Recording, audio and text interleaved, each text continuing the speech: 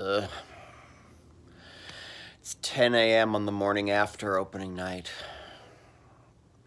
And I'm laid out on the living room floor. I look like Voldemort. I'm already ready to go back to bed. And I didn't drink last night. I don't drink. I'm sure there are plenty of people in the company, let's call them canonicos, who haven't even opened an eye yet today.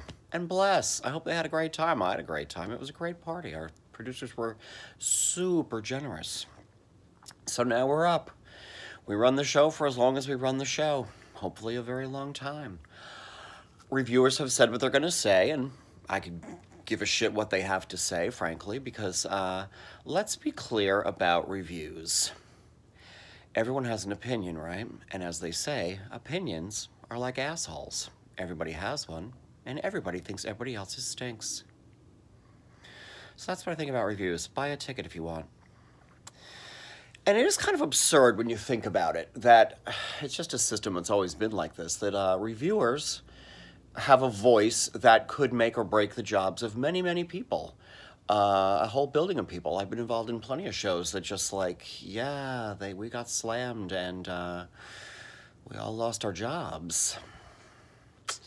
Now, again, everybody has an opinion. You're watching me, right? And I have opinions on stuff, and I'm telling you this and I'm telling you that. But the difference is, I'm speaking for myself and myself only. I am not speaking on behalf of some news organization or network or any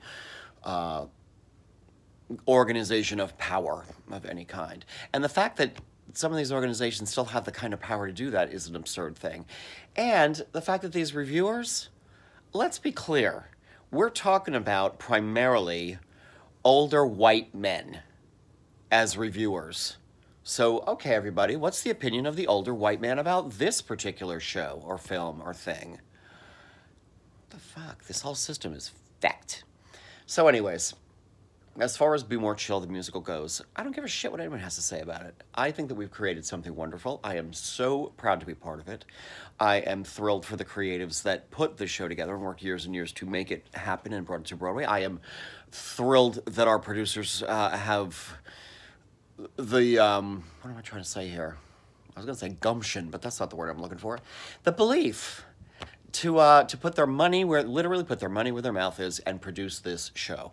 Because most Broadway shows do not make back their money on Broadway. That is a fact also. So to put your money into something that might lose millions is crazy, but they do it. And I'm so glad they do because it gives me a job. And then to throw a huge party last night at Gotham Hall, that was not a cheap event. It was massive. It was wonderful. So blessedy bless. And I hope that, the Broadway run goes for a long time. And then hopefully there's national tours that go out. And then eventually you get regional rights released so that any theater in the world can do the show. And it lives and lives and lives. Plenty of shows don't make their money back in their Broadway run that can make it back on the road or make it back years later. And pay back their investment. So to pay back on Broadway is, it's a rarity, but let's see what the fates have in store for this one. All I know is it's a busy night backstage for me, and it's a night I would be happy to do for at least a year or two. Please, just give me a year or two to sit in one place as soon as I have the strength to get up off this floor and start my day off.